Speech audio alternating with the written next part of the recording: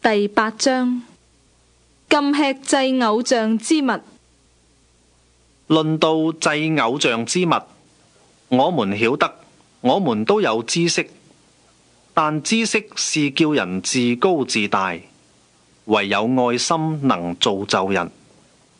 若有人以為自己知道什麼，按他所當知道的，他仍是不知道。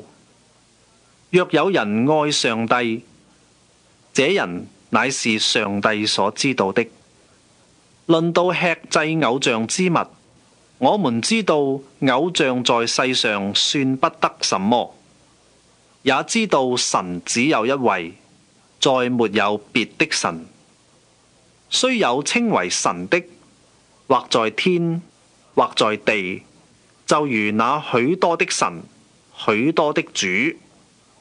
然而我們只有一位神，就是父，萬物都本於他，我們也歸於他，並有一位主，就是耶穌基督，萬物都是藉着他有的，我們也是藉着他有的。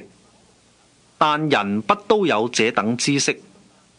有人到如今因拜慣了偶像，就以為所吃的是祭偶像之物，他們的良心既然軟弱，也就污穢了。